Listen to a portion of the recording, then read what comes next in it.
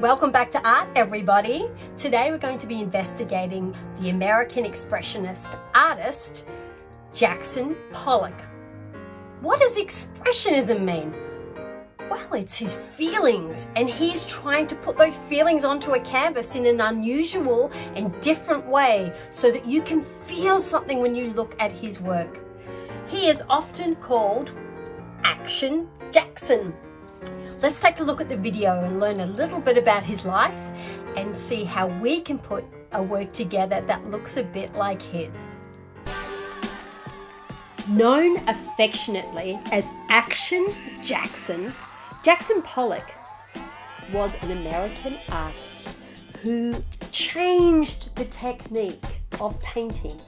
He's known for splashing and pouring household paints onto a canvas which was lying on the floor. He used to come at it from all different angles. It was almost as though he was dancing.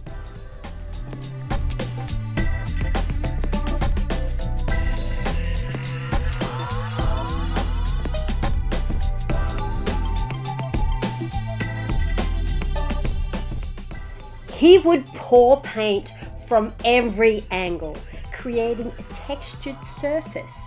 That meant that you could feel the paint on top of the surface.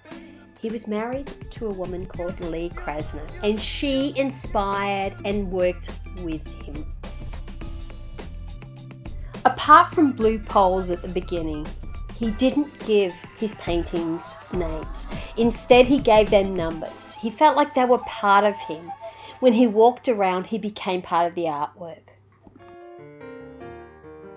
You will need a box to encase your work in, a tray if you prefer, paper with your name on the back, primary colour paints with 3 marbles each.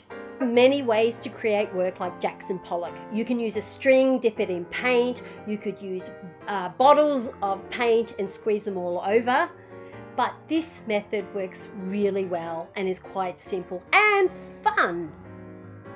A student quality and washable paint works really well. If you're going to use acrylics, make sure you pop some water in there and thin it out a little bit, otherwise it will get too lumpy. Now remember to start with your lighter colours like yellow first. And make sure you have a wipey nearby so you can wipe everything clean after use. Fun, right? A little bit different. So let's get on with it. I can't wait to see the results.